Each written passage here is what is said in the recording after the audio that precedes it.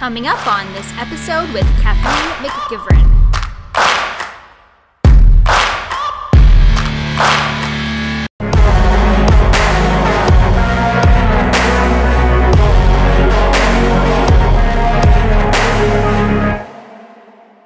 Hi there, in this video I'm going to be showing you the 5 must-have tools when hand building with clay or hand building ceramics.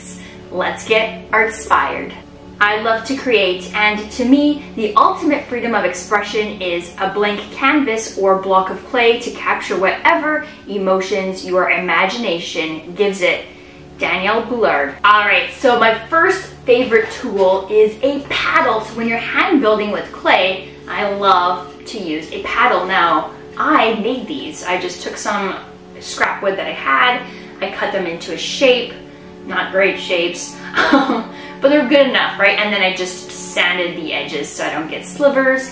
And now I have a paddle, and the reason I like these is because you might be having a sculpture, it might be going one way, and you might be like, oh, there's like a bump there, where did that come from? Pat, pat, pat, pat, pat, pat, pat, pat, and now it's gone, right? So you can shape your sculpture with some a paddle. Let me try with my right hand because I'm right-handed, right? So you just do some nice pats, you shape it the way you want, and it also condenses the clay particles, making it more firm and tough, right? Like kind of when you're wheel throwing, right? You're really creating a strong shape because you're condensing those clay particles, and you're doing that with this as well, right? No more loosey-goosey. When I'm hand building, I typically do a lot of coils, so as I get to one part, I'll pat them down, right, before I add more clay on top, and that way I can ensure a nice strong sculpture. So I really love my paddles. I have a nice short little handle on there. They're super light. I typically hold them like this because it's just easier for me, and I love them. These are a favorite tool. Okay, the next is the wood tool. Wood tools are essentially an extension of your finger. You can use your thumb, you can use your finger, which I typically do. But these are like an extension, if you imagine, an extension of your finger. So I hold them like this with my thumb behind it, right? So it's an extension of my finger or thumb, and I'm changing the end shape of my finger or thumb to make a different mark, right? I can make a smaller mark, right? So I can get those smaller details, right? Because my thumb is too big sometimes, or my finger is too big for some smaller details. So I can use this to make a smaller mark, or a bigger mark, or a pointy mark, whatever kind of mark.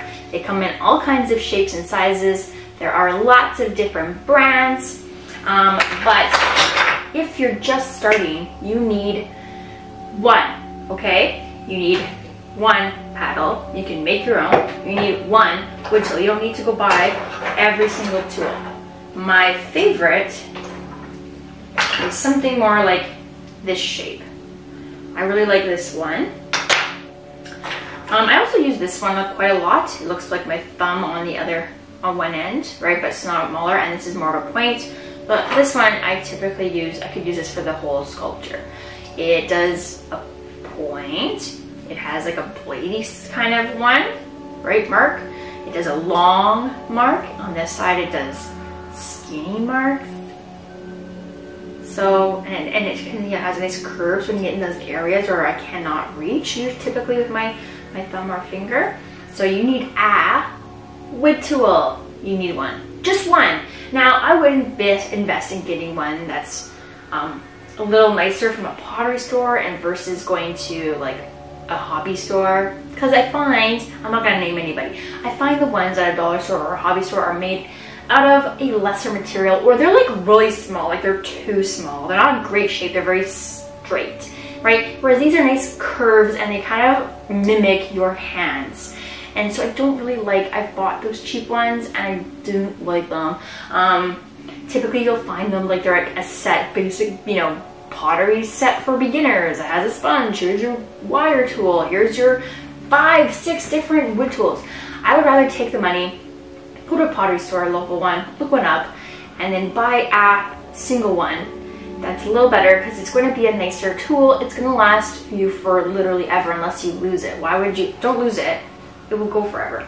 So get a tool. And like for instance, like this one's I think a cheaper one, maybe. But I can see it, yeah it is. It has to be, it's broken. There's the wood is broken. On both sides. It's chipping off. It's sharp. Same with this one. Look at the long, straight edge. What is this? No. These ones, this one's a more expensive version. You can see it's a lot more bendy. Kind of mimics the shape of your hands. I quite like it. So that's important. So you need a paddle, one paddle, and a wood tool. Okay. Next, my favorite tool ever. A lot of people are taught to use, I always see beginners using a needle tool for scoring. A needle tool for scoring. So this is a needle tool. It's a needle. And it's a tool. It's a needle tool. They use it for scoring. I don't use my needle tool often, to be honest. So scoring, we score the clay so that way it has a rough texture on both sides, so that way it will stick and connect, right? Because otherwise you have two soft, straight surfaces, it's not going to stick very well.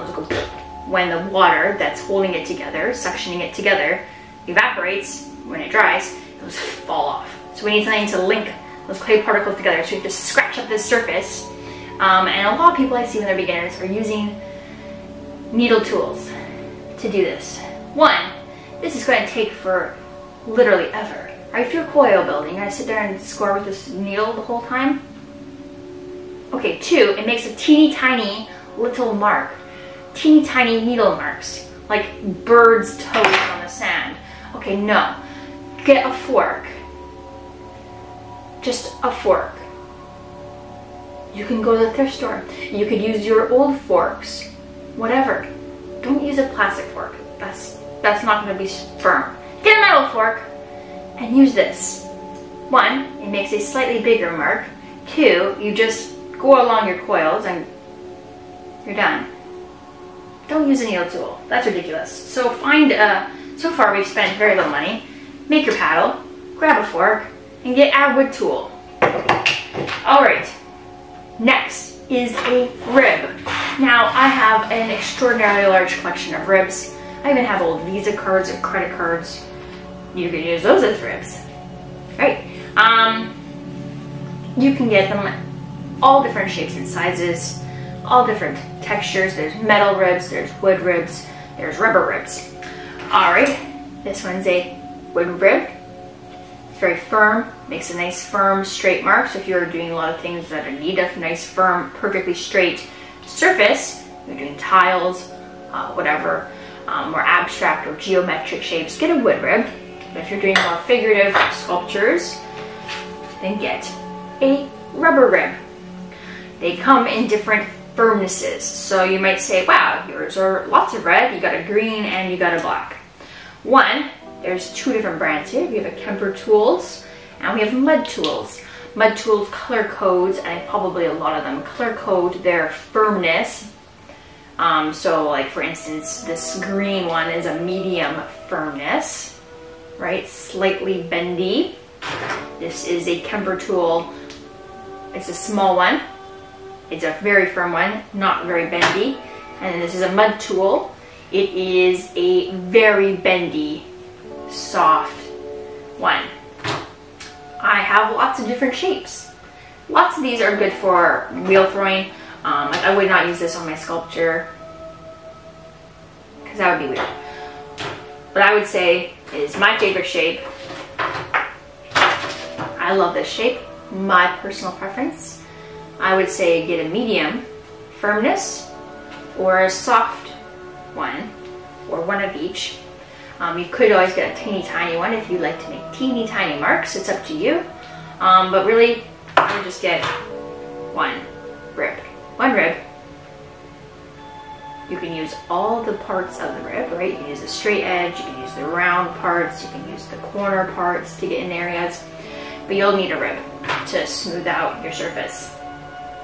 And finally, here's my tidbit, is I like to use a paintbrush with my sculptures. And you might be thinking, what? All right, so I should not do that, that's dusty. I used to smooth out all of my sculptures with a sponge, which is also typically what is taught. Use a sponge, wipe it clean, right? You're scrubbing it all away, but what you're also doing is eroding a lot of different particles off, and you'll notice it gets really sandy, right? You have the grit in your clay that holds it together and gives it firmness, right? It's not porcelain. You're typically not. I'm not saying you don't. You typically don't sculpt with porcelain. It's a little finicky, but that has no grit really. It's not, it's nice and smooth and perfect. Whereas when you're sculpting, you want a little bit more grit in there, some chunks to help give it some solidarity, firmness, strength. Let's go with strength. I use a paintbrush and I take my slip, I'll make slip out of my clay, the same clay. If there's a lot of grit, you might want to sieve that out. I've made some sculptures with it. I left the grit in there, a heavy grit, and that is a huge regret of mine. It kind of ruined them. There's a lot of sculptures. It was a regret. There's a regret there. So don't do that. Sift it out or sieve it out, and then you make your slurry or slip, and you paint on your slip. Or you can just paint some of the areas with just a little bit of water, and it makes such a beautiful, smooth surface. So paintbrush versus eroding your clay sculpture with a sponge. So use a paintbrush. You will not regret it. It's a nice, much better way to finish up a sculpture than using your sponges. You can also get big paintbrushes, right? I have some larger ones for a larger area. I like to use very soft haired brushes like bamboo brushes. You can actually move a lot of clay around with like a nice firmer brush.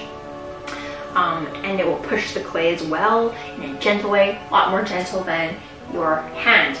Alright, so that's my 5 favorite tools for hand building with clay. Right, your next video to check out in the card above or in the link in the description below is 5 must-have tools when wheel throwing for beginners. So check out my recommendations in that video. I would love to hear from you in the comments below. When did you start hand building with clay?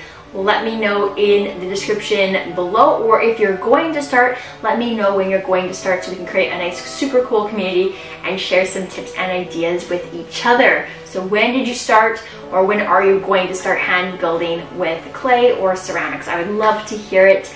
As well, please make sure you like this video and subscribe to the channel and help this channel grow. That would be super, super helpful.